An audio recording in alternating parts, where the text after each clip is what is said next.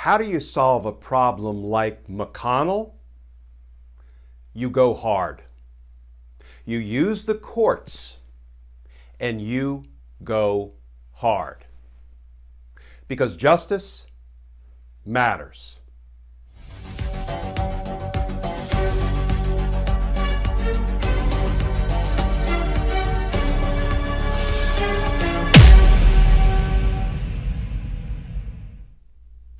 Hey all, Glenn Kirshner here. So can we take just a moment and celebrate the fact that judges, let's start with federal court judges that were appointed by presidents who were Republican and judges appointed by presidents who were Democrats. Judges all across the judicial, philosophical, ideological spectrum, and state court judges. Judges who ran for judicial office as Republicans or who ran as Democrats. State court judges who were appointed by governors who were either Republican or Democrat. All of them rejected Donald Trump and Rudy Giuliani's seditious lawsuits.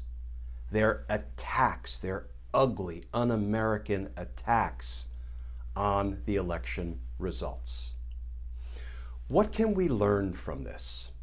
Well, I suggest that we can learn that even when we have an executive branch that refuses to behave lawfully, and even when we have half of a legislative branch that stands with a criminal president rather than standing with their own constituents, the judiciary remained strong. It remained dedicated to the rule of law. It remained reliable. And folks, that's not nothing. That's not nothing. So what should our takeaway be? Well, the Republicans have been on the attack for 4 years.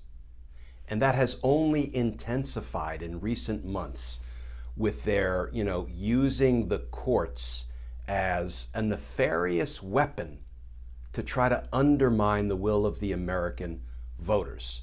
The Republicans have been attacking and attacking and attacking, and the Democrats seem to always be reacting, responding on defense. D should stand for Democrat. D should not stand for defense. So against that backdrop, let's talk about Mitch McConnell. When it comes to Mitch McConnell and what he has done to this country for the last 4+ years, can we ask ourselves this question? Do we really think the framers of the Constitution believed that if a Senate Majority Leader took all of the bills duly passed by the House of Representatives and dropped them into his own little legislative graveyard with a chuckle, and refused to let the Senate debate those bills or vote on them? Do we really think the framers of the Constitution envisioned that our only response would be a shrug of the shoulders and an, oh well? Do we really believe that the framers of the Constitution would say, if a Senate Majority Leader refused to give a confirmation hearing to a presidential nominee to the Supreme Court, if a Senate Majority Leader said, Mr. President, you will not seat this Supreme Court nominee, we will not give you an advice and consent hearing as is required in the Constitution, do we think the framers of the Constitution would have said, all you can do is shrug your shoulders and say, oh well? I've said this before, folks. If Mitch McConnell, like he did to Merrick Garland, refuses to do his constitutional duty, refuses to give president's nominee a timely confirmation hearing so the Senate could provide advice and consent, as is required in Article 2, Section 2, Clause 2 of the Constitution, if Mitch McConnell does that, what a president should do, I suggest, is just say, well, Senate Majority Leader, Senator McConnell, then I deem you have waived the Senate's ability to provide advice and consent.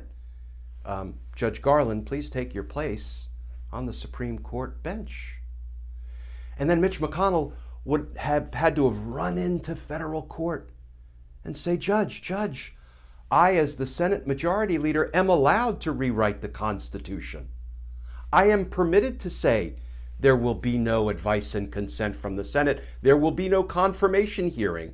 I am permitted to tell a president you may not seat a Supreme Court justice. And I'm permitted to tell the House of Representatives that I will not put any of your bills up for debate or vote. I'm allowed to do that. I'm the Senate Majority Leader. I can rewrite the Constitution.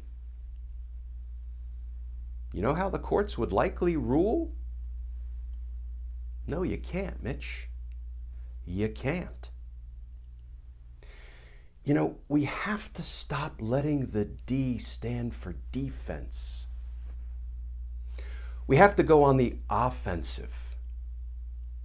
We have to attack honestly, ethically, aggressively, in the courts when need be.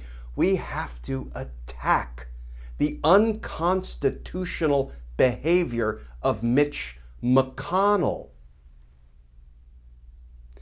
Because justice matters. It matters. As always, folks, thank you for tuning into these daily YouTube videos. If you would like to more formally support our all-volunteer efforts, you can go over to patreon.com and you can sign up to become a patron. If you choose to do that, I'll send you some Team Justice stickers together with a handwritten personal note of thanks. Of course, you can always find me on Twitter all day and night trying to answer your legal questions at Glenn Kirshner 2. And we've recently started a Facebook page, Justice Matters with Glenn Kirshner. So if you're inclined, please go over to Facebook and like our page. As always, folks, please stay safe. Please stay tuned. And I look forward to talking with you all again tomorrow.